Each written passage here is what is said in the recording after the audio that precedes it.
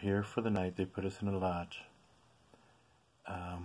We haven't gone to our room yet. We have our room key, but we haven't gone to the dorm. That's where we're going to be staying until, I guess, our living arrangements are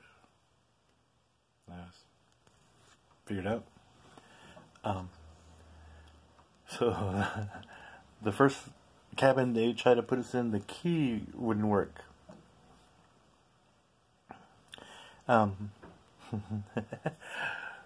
So it's just the universe pushing back.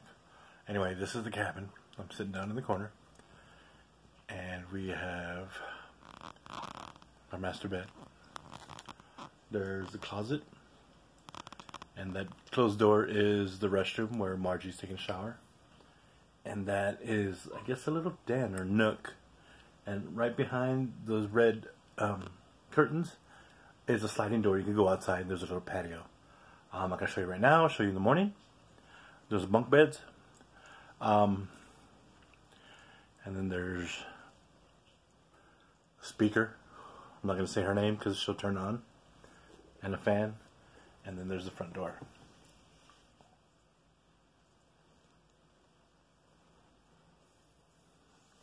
Alright. People here are so nice. The staff here is friendly. Margot, who picked us up, or Maggie, she wants to be called Margot, so we're going to call her Margot. She's awesome. She has a great personality. She's so friendly. She's so cool, laid back. The feel here is amazing.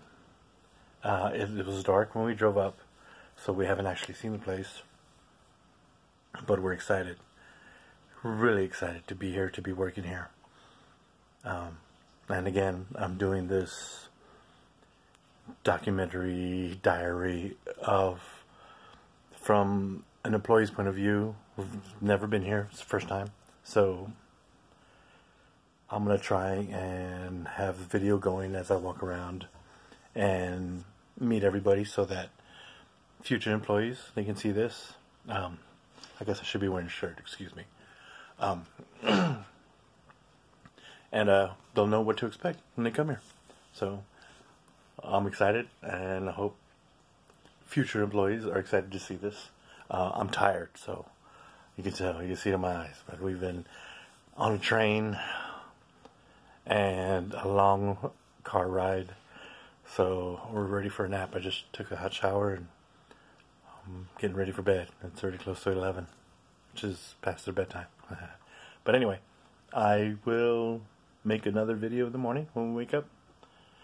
And you have a wonderful night.